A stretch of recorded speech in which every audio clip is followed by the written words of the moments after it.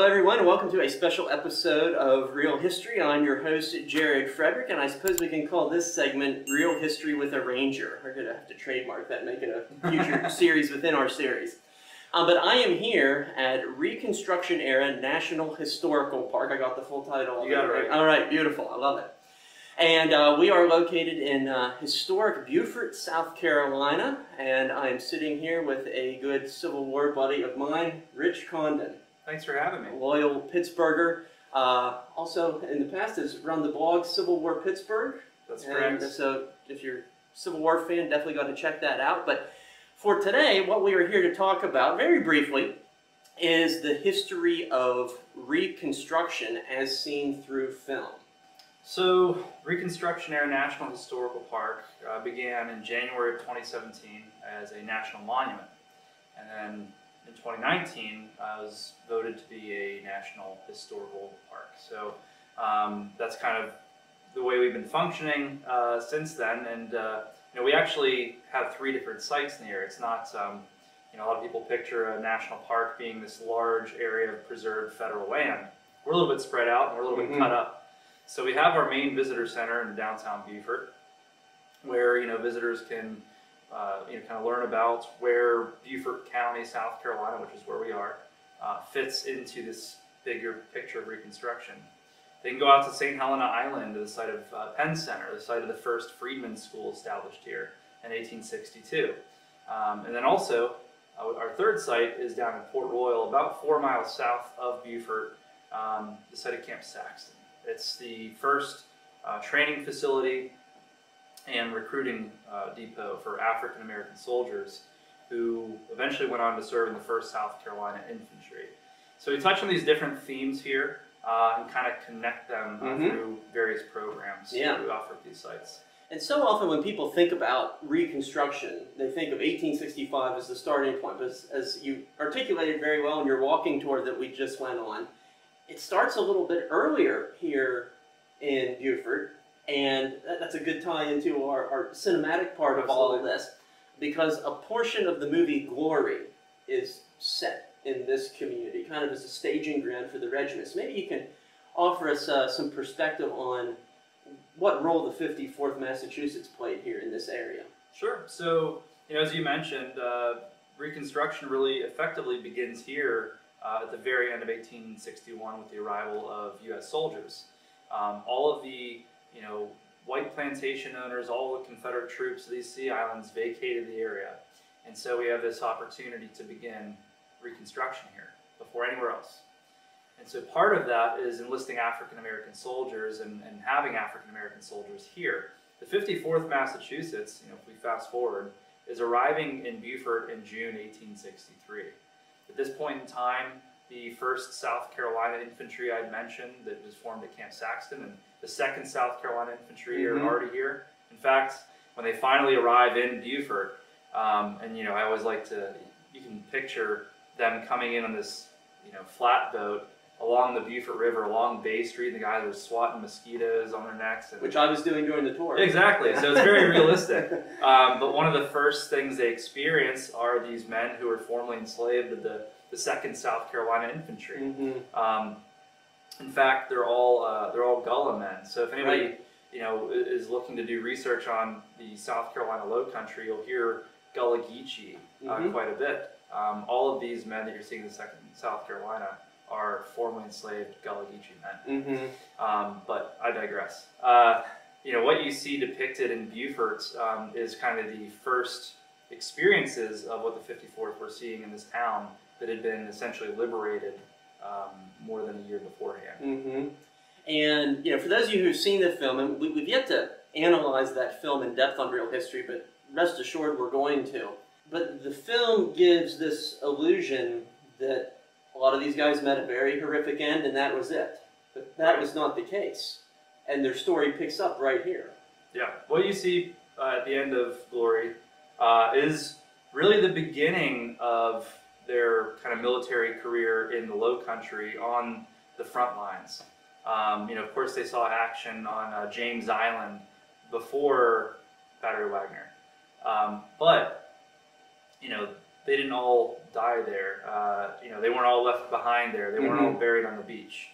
Of course, Colonel Robert Gould Shaw was, and they did take heavy casualties.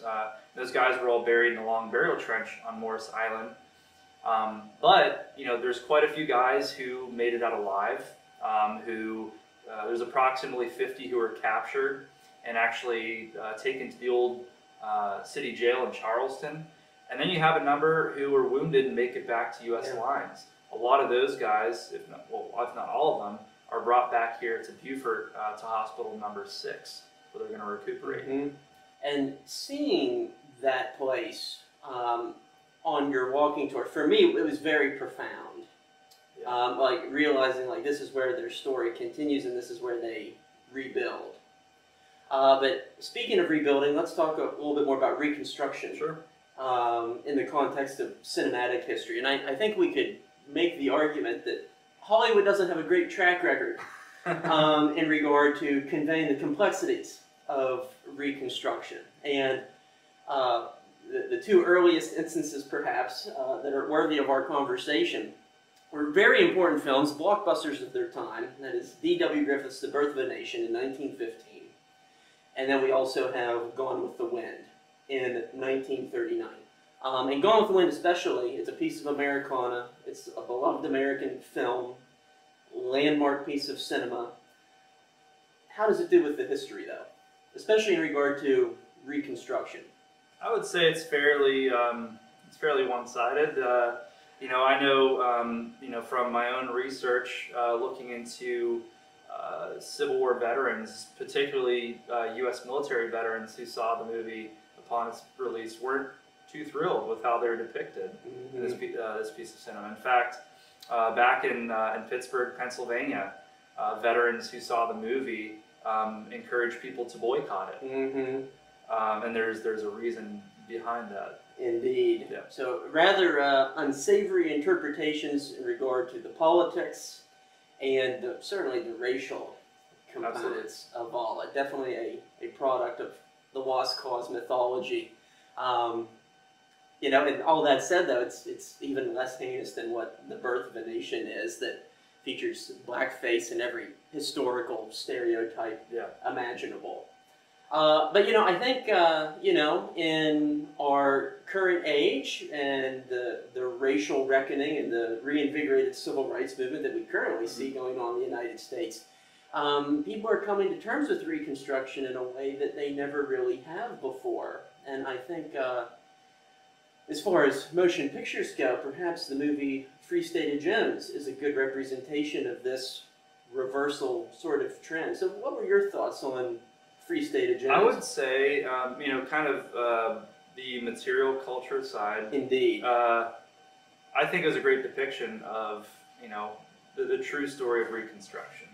Not necessarily affected by the Lost Cause mythology that played a big part in Gone with the Wind or Birth of a Nation.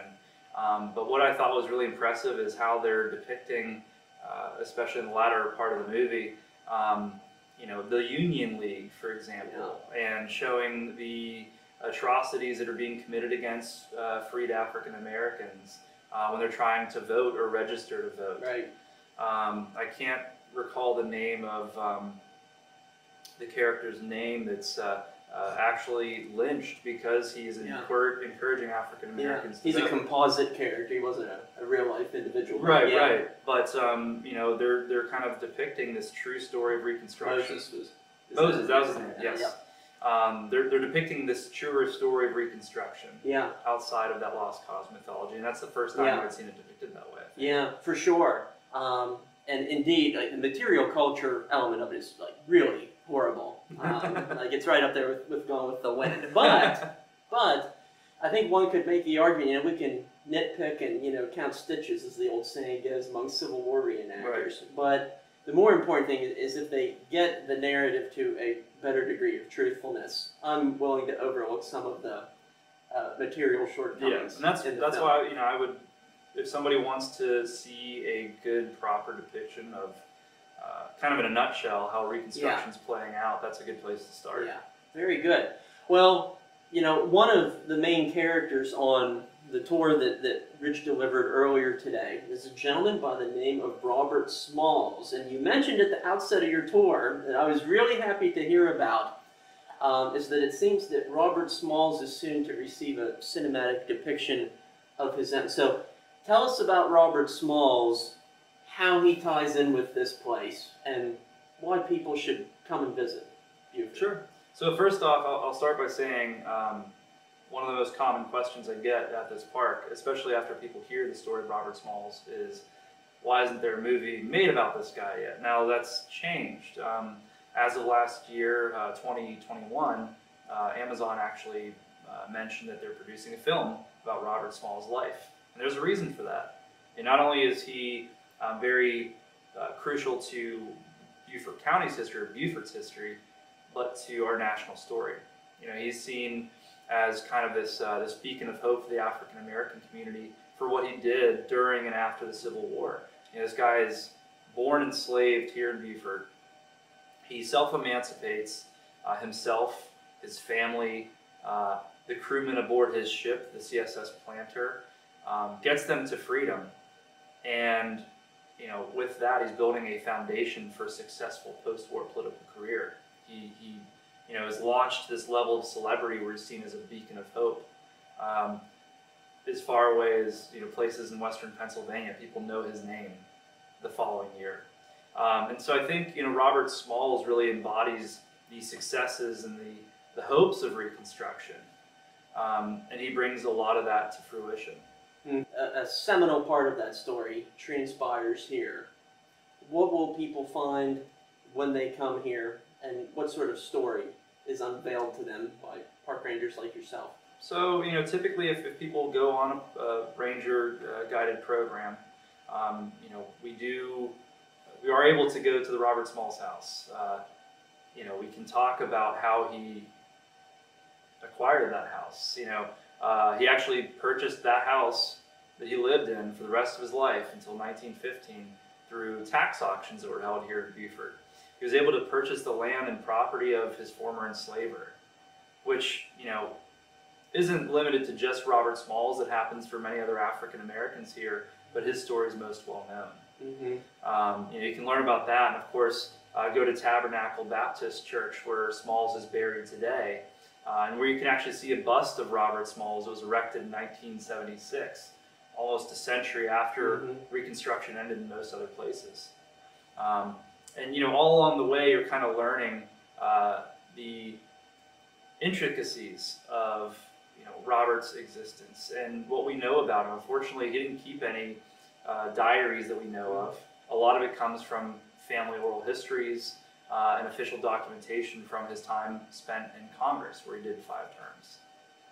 So, incredible story. There's a lot to the story. And it's just one of many that you discuss here. Absolutely. At Reconstruction. Yeah, there's other stories that, you know, one of the exciting things about working at a park like this is there are thousands of other stories to uncover. One of the things about Reconstruction, you know, this park is dedicated not just to Beaufort County, but to Reconstruction across the nation. Think of how many stories have not been documented, or if they were documented, if they were scrubbed from the record. You know, one of the things you see at the end of the 19th and early 20th centuries with films like Birth of a Nation or Gone with the Wind is trying to underplay the roles that African Americans played during Reconstruction. You know, sadly, a lot of records as a researcher that drop off happen around 1877. What else is happening then? The exciting thing here is, you know, there's a lot of stories to be told like Robert Smalls that have yet to be uncovered. Indeed, and I hope when they do bring his story to screen, they do it justice, and I hope that the byproduct of that is that a whole lot more people come and experience your park. Absolutely, that'd be great. So, if you ever find yourself here along the Carolina coast, come check out Reconstruction era National Historical Park. There are certainly a lot of great stories to be found here. And with all that said, we thank you for joining us once again on Real History. Thank you.